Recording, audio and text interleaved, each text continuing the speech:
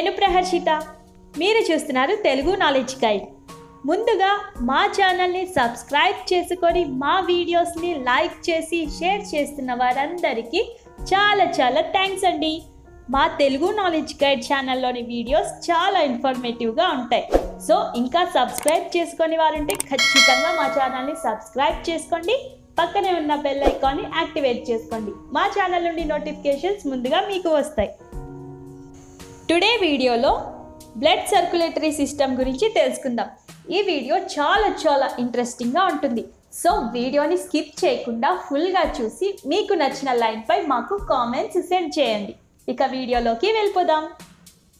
మానవ శరీరంలో brain functioning, heart functioning, respiratory system, kidneys వీటితో పాటు బ్లడ్ అనేది ముఖ్య పాత్ర పోషిస్తుంది. బ్లడ్కి సంబంధించిన స్టడీని హెమటాలజీ అని అంటారు. మానవ శరీరంలో బ్లడ్ అనేది ద్రవ రూపంలో ఉంటుంది. శరీరానికి కావలసిన పోషకాలు అందించడం, శరీరంలోని వ్యర్థాలు బయటికి పంపడం, మెదడులోని విడుదలైన హార్మోన్స్ శరీరంలోని వివిధ భాగాల్లోకి పంపడం వంటి పనులు బ్లడ్ చేస్తుంది. బ్లడ్ సర్క్యులేటరీ సిస్టంలో ముఖ్యంగా 3 భాగాలు ఉంటాయి. అవి బ్లడ్, బ్లడ్ వెజల్స్, హార్ట్. ముందుగా బ్లడ్ మరియు బ్లడ్లోని ఎలిమెంట్స్ గురించి తెలుసుకుందాం. అప్పుడే పుట్టిన పసిబిడ్డల్లో 1 కప్కి సరిపోయేంత బ్లడ్ మాత్రమే ఉంటుంది. అలాగే పెద్దవారిలో సుమారుగా 5 లీటర్ల బ్లడ్ ఉంటుంది. బ్లడ్లో 45% బ్లడ్ సెల్స్, 55% ప్లాస్మా ఉంటాయి. ప్లాస్మాలో 92% వాటర్ ఉంటుంది. రిమైనింగ్ 8% సాలిడ్స్ కలిగి ఉంటుంది. బ్లడ్ సెల్స్లో 3 టైప్స్ ఉన్నాయి. వాటిని రెడ్ బ్లడ్ సెల్స్ ఎర్ర రక్త కణాలు అని, వైట్ బ్లడ్ సెల్స్ తెల్ల రక్త కణాలు అని, ప్లేట్లెట్స్ అని అంటారు. రెడ్ బ్లడ్ సెల్స్ షార్ట్ ఫామ్లో ఆర్బీసీ అని అంటారు. రెడ్ బ్లడ్ సెల్స్ని ఎరిథ్రోసైట్స్ అని కూడా అంటారు.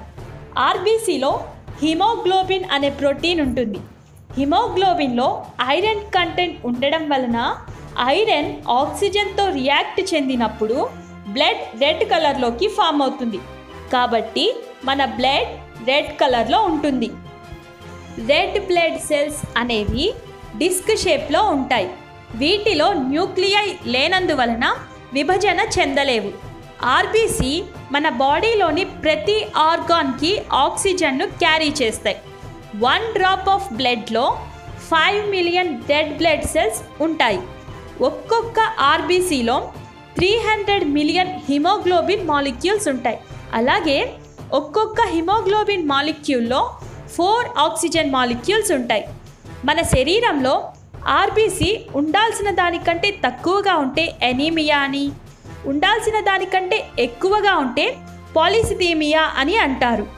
రెడ్ బ్లడ్ సెల్స్ యొక్క లైఫ్ స్పాన్ అంటే జీవితకాలం 120 డేస్ మాత్రమే. వైట్ బ్లడ్ సెల్స్ షార్ట్ ఫామ్లో WBC అని అంటారు. వైట్ బ్లడ్ సెల్స్ని ల్యూకోసైట్స్ అని అంటారు. వీటిలో మరలా గ్రాన్యులోసైట్స్, అగ్రాన్యులోసైట్స్ అని 2 రకాలు ఉంటాయి. మోనోసైట్స్ అండ్ లింఫోసైట్స్ అగ్రాన్యులోసైట్స్లో కలిగి ఉంటాయి. ఇస్నోఫిల్స్, బాసోఫిల్స్, న్యూట్రోఫిల్స్ గ్రాన్యులోసైట్స్లో కలిగి ఉంటాయి. 1 డ్రాప్ ఆఫ్ బ్లడ్లో 7,000 నుంచి 25,000 వరకు WBC అంటే వైట్ బ్లడ్ సెల్స్ ఉంటాయి. బ్లడ్లో white blood cells normal range కంటే తక్కువగా ఉంటే లీకోపినియా అని, అలాగే ఎక్కువగా ఉంటే లeucocytosis అని అంటారు. బ్లడ్లోని వైట్ బ్లడ్ సెల్స్ మన బాడీలోకి ఎంటర్ అయ్యే బ్యాక్టీరియా, వైరస్తో పోరాడుతుంది. మన శరీరంకు రెసిస్టెన్స్ పవర్ని ప్రొడ్యూస్ చేసి మన హెల్త్ని ప్రొటెక్ట్ చేస్తాయి. వైట్ బ్లడ్ సెల్స్ యొక్క లైఫ్ స్పాన్ 13.2 డేస్. ప్లేట్లెట్స్ శరీరానికి ఎక్కడైనా గాయం తగిలినప్పుడు ప్లేట్లెట్స్ అన్నీ కూడా ఒకదానితో ఒకటి లింకప్ అయ్యి గాయం దగ్గర ఒక పొరలా ఏర్పడి బ్లడ్ యొక్క బ్లీడింగ్ని ఆపడం ప్లేట్లెట్స్ యొక్క ఫంక్షనింగ్.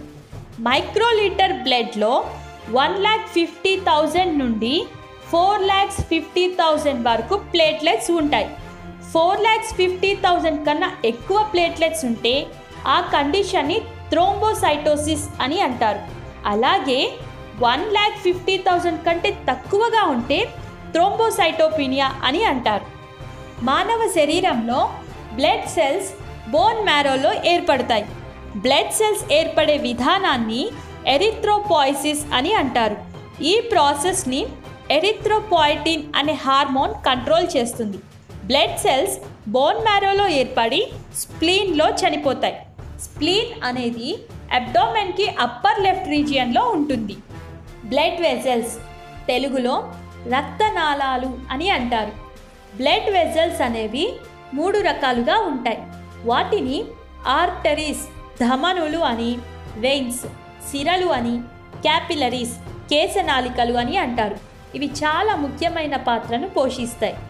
ఆర్టరీస్ అనేవి ఆక్సిజనేటెడ్ బ్లడ్ని హార్ట్ నుండి టోటల్ బాడీకి తీసుకెళ్తాయి. క్యాపిలరీస్ ఇవి చర్మం మీదున్న వెంట్రుకల కన్నా చాలా సన్నగా డెలికేట్గా ఉంటాయి. ఇవి ఆర్టరీస్ నుండి వెయిన్స్కి కనెక్ట్ అయి ఉంటాయి. ఆర్టరీస్ ఆక్సిజన్ రిచ్ బ్లడ్ని క్యాపిలర్స్కి సప్లై చేయడం ద్వారా ఆక్సిజన్ తీసుకొని వాటిలోని కార్బన్ డైఆక్సైడ్ వేస్ట్ బ్లడ్ని మరలా వెయిన్స్కి పంపుతుంది.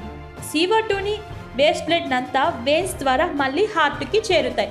ఇలాగా ప్యూర్ బ్లడ్ అంతా హార్ట్ ఆర్టరీస్ ద్వారా టోటల్ బాడీకి సప్లై చేస్తే వేస్ట్ అంతా కూడా వెయిన్స్ ద్వారా బాడీ హార్ట్కి సప్లై చేస్తుంది. ఇది అంతా కూడా ఒక సర్క్యులేషన్ ఫామ్లో జరుగుతుంది. బ్లడ్ని బ్లడ్ గ్రూప్స్గా కార్ల్ landsteiner అనే అతను మొట్టమొదటిసారిగా 1901లో కనిపెట్టారు.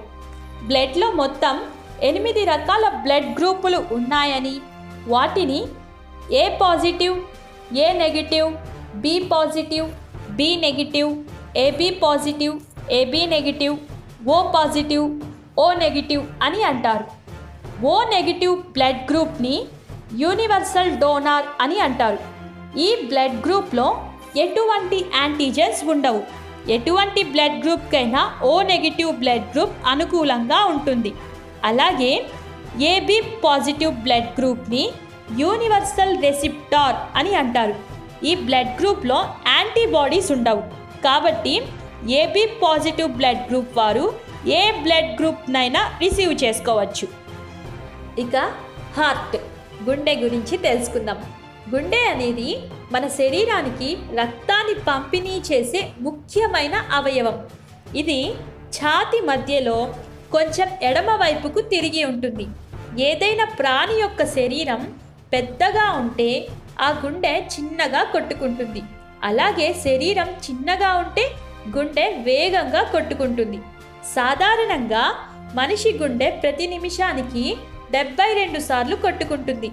మనిషి గుండె ఒక్కసారి కొట్టుకున్నప్పుడు సుమారుగా 55 నుంచి 80 ml ఆఫ్ బ్లడ్ని బయటకు ఆర్టరీస్ ద్వారా అన్ని శరీర భాగాలకు పంపుతుంది.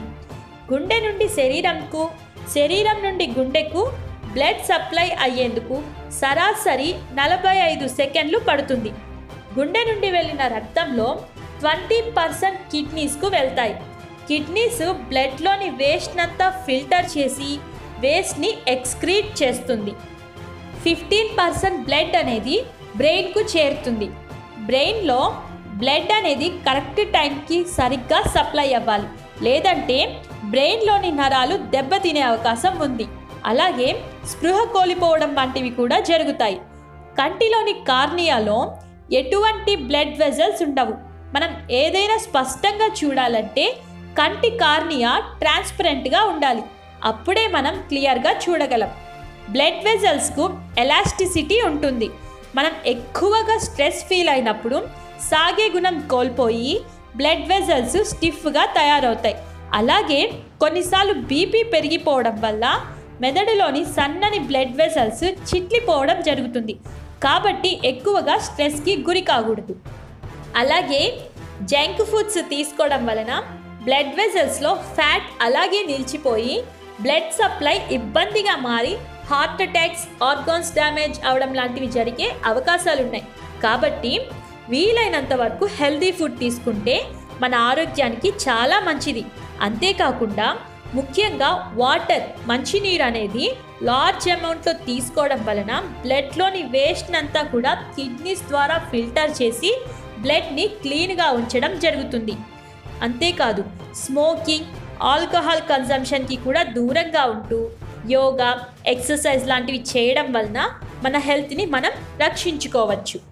ఫ్రెండ్స్, చూశారు కదా టుడే వీడియోలో బ్లడ్ సర్క్యులేషన్, బ్లడ్లోని ఎలిమెంట్స్ వాటి యొక్క ఫంక్షనింగ్, హార్ట్ బ్లడ్ని ఎలా శరీర భాగాలకు సప్లై చేస్తుంది అని, కిడ్నీస్ బ్లడ్ని ఎలా ప్యూరిఫై చేస్తాయో అని, బ్లడ్ని క్లీన్గా హెల్దీగా ఎలా ఉంచుకోవాలి అని తెలుసుకున్నాం కదా. ఈ వీడియో మీకు నచ్చినట్లయితే లైక్ చేయండి, షేర్ చేయండి. మర్చిపోకుండా మా ఛానల్ని సబ్స్క్రైబ్ చేసుకోండి. మీ సలహాలు, సందేహాలు కామెంట్ బాక్స్లో కామెంట్స్ ద్వారా సెండ్ చేయండి. మరొక వాల్యుబుల్ ఇన్ఫర్మేషన్తో మళ్ళీ కలుద్దాం. Thanks for watching.